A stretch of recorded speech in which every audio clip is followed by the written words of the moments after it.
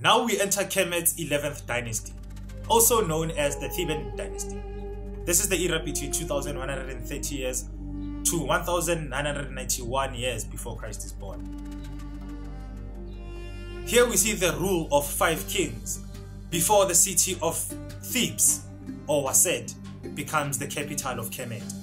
Now we enter Kemet's 12th dynasty. In this period, during 1991 years before Christ was born to about 1796 years before Christ is born, also known as the Tersati Dynasty or the Theban Dynasty. Here we see the construction of the labyrinth.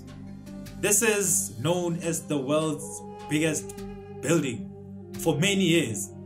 This building had 3,000 rooms in it. 1,000 rooms were on the surface of the earth and 1,500 rooms were underground. This building still exists. Here we see the rule of King Sehetepibri Amenemhet I, who moves the capital of Kemet north to Eit Tawi. Then we see the rule of a queen, Queen Neferu, the great royal wife of Amenemhet I.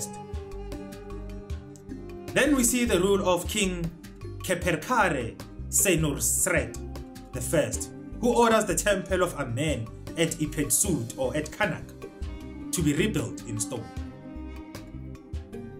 Then red granite obelisks are erected at northern Anu or at Heliopolis. These obelisks are the sign of resurrection. These are the sign or the symbols of Asa or Osiris.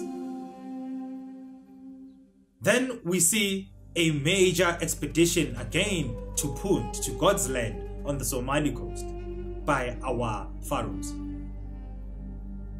Then the story of the Sunuhe is composed.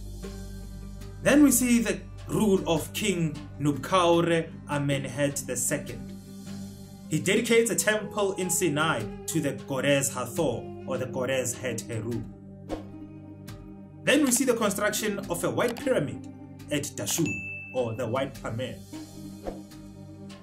Then there's regular commercial relations with Punt in Somalia. Then we see the rule of King Kake Pere Senusret II, who has good relations with the Ionian Crete. Then we see the construction of a shining pyramid at El Lahun. Then Queen Nefert, the great royal wife of Senusret II, appears during this period. Then we see the resumption of more expeditions to Punt in the Somali coast. Then we see the reign of King Kakaure Senusret III, who runs military campaigns against the Nubians and Asiatics. Then we see the erection of strong Kemetic defensive fortifications along the Nubian frontier. Then we see major reorganization of Kemet's administrative systems. Then we see King Naimare Amenemhet III reign for a long 47 years during this dynasty.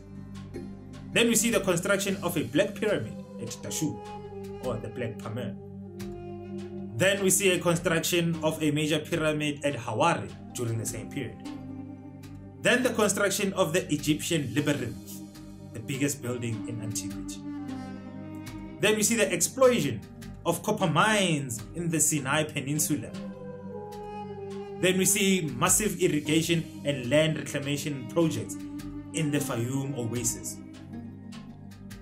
Then King Makerure Amenemhet IV reigns for 8 years.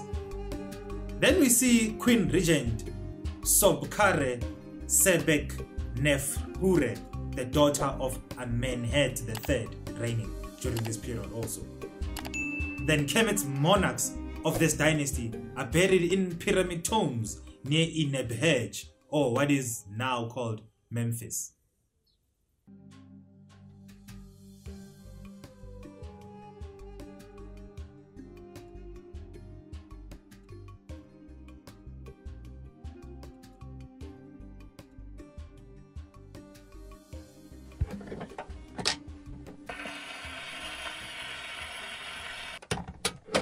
So, tribe, support our Sons of SOU channel.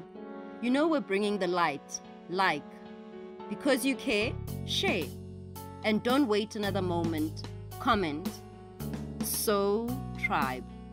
Subscribe. Let us know Mambo on our socials below. Sawa? Kwaheri, So tribe.